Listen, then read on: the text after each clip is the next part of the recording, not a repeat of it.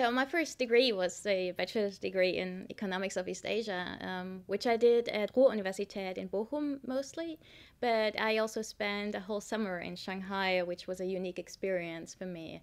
So I could, of course, get to know the Chinese culture better, but it also gave me a very good impression of the Chinese economy and in how many ways it's very similar to the economy we have in Europe now, and not that much as it was in the past, maybe, or what many people believe it to be.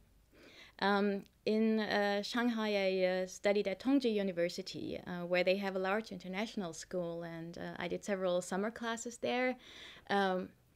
Which was a great experience and which also helped me to make my decision to continue in the area of economics and finance with the different courses they offered at this university.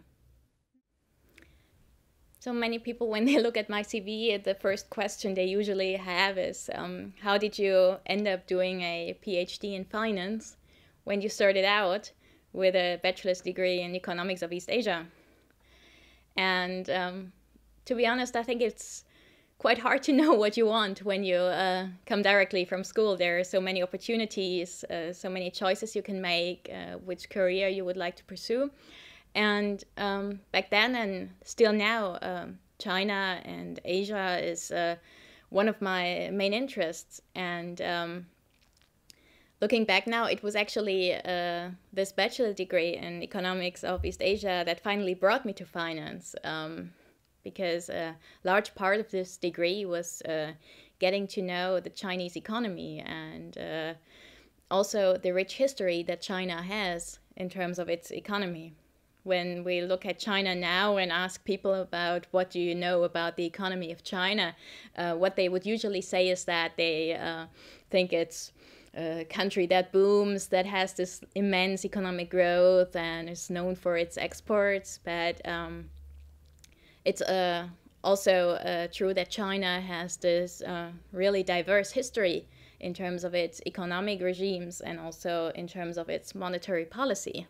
So I decided to focus in my bachelor's degree on financial economics of Asia and especially China. And this is how I ended up getting to know the topic of financial economics and also wanting to pursue it further. I think the Master of International Business was a very natural choice for me. After all, I came from a background in international studies, and I definitely wanted to maintain this international experience I had and even broaden my knowledge in terms of different cultures. And at the same time, wanted to go more towards finance.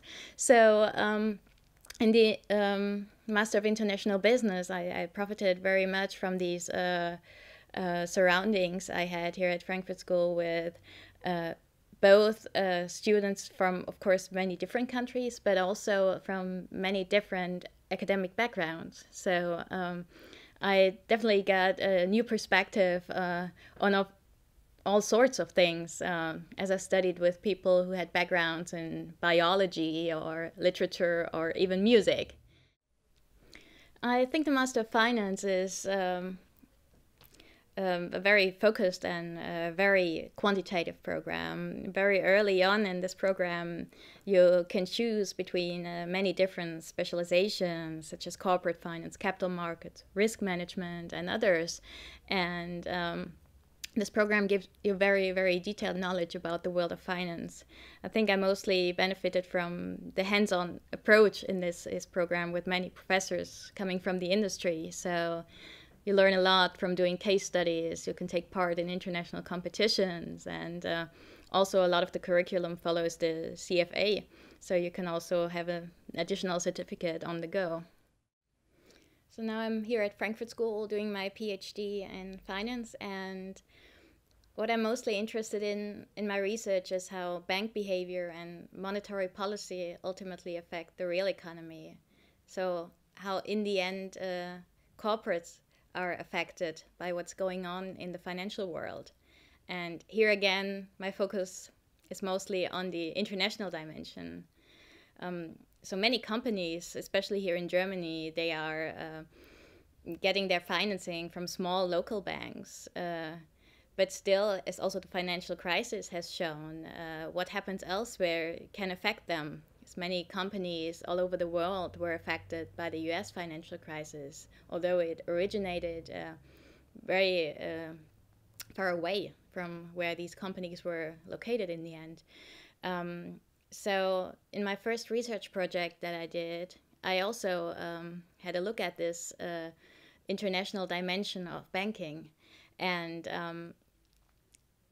one thing that happened after the financial crisis in the US was that financial institutions in the US were heavily supported by the Federal Reserve, which is the US central bank. So the Federal Reserve gave financial institutions a lot of money to restabilize the financial system. And also unique about this was that the data was very soon after all that happened made public. So in this unique case, we could actually find out which financial institutions got how much money. And one of the peculiar things about that was that most of the money that was distributed in the US actually ended up outside the US. And so we came up with this research question about how the many banks in Germany that made use of this funding may have changed or not changed their behavior in response to this funding shock they received. And to answer these questions, I went to Bundesbank to get unique data and have a look at the interest rates that banks were offering on their deposits and charging on their credits to German non-financial corporations. And after doing a lot of data work, our results now actually suggest that these banks that received funding from the US did indeed change their interest rate setting here in Germany and not in the US. So right now, what we look at seems like that banks that are here in Germany lowered their interest rates on deposits they charge to German clients, which could mean in return that they used cheaper funding from the US to substitute deposits that were relatively expensive here in Germany.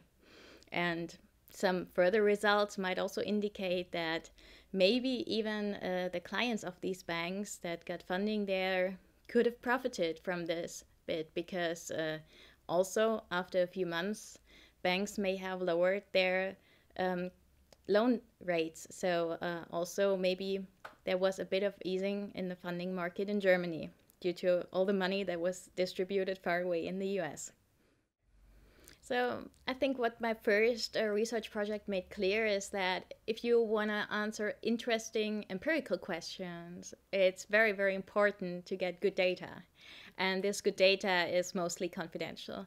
So one of the key aspects of doing this empirical research is getting access to the data. And luckily here at Frankfurt School, a lot of the faculty are very well connected, and that made it easier for me to get access to Bundesbank data.